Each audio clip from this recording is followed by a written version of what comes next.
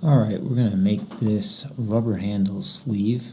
A couple tricks is you need to fillet that, and then some people don't notice this small hole right there. So we're going to open up Inventor, and we'll do a part file, and we'll start out on the XY plane, and we'll do a couple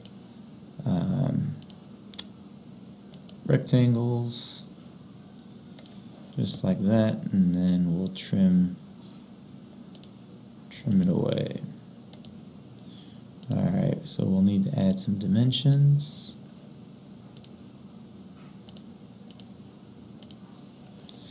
And go back and look. So the total distance there is 4.469.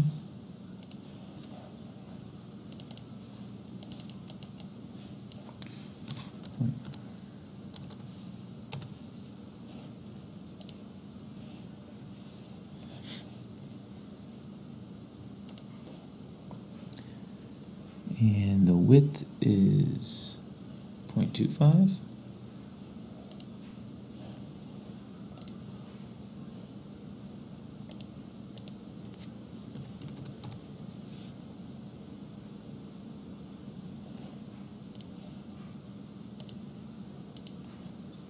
.156.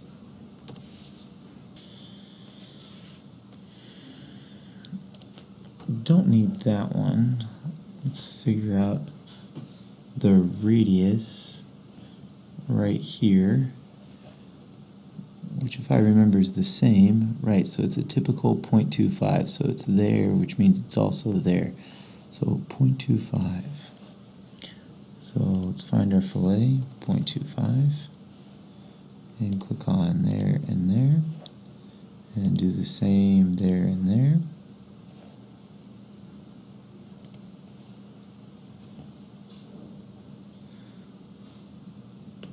So after I made this fillet, I think there's something behind it I need to trim away. Maybe not. Okay, so because of that, now let's see if I can delete that. Yes. Alright, so I had to delete the dimension. So now I need to add the dimension because we want that to stay. So I'm going to click on that line and then that point and keep that at 4.469. Now I'm going to add a construction line. So I'm going to click on line and then construction line, and I'm going to just add it right below there and hit escape, and then we're going to figure out the distance from there to there. So this distance, this is my center line,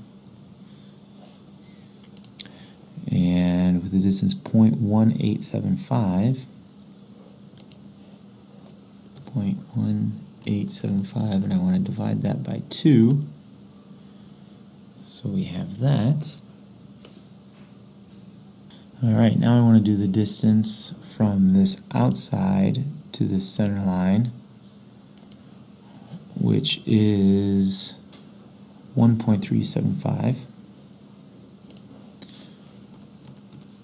divided by 2. We're going to revolve this around here and hit OK. And we want it to be a rubber handle. So the easiest way to do that is to, I guess, right click on your part, go to Eye Properties, go to Physical, Material, and we're looking for rubber.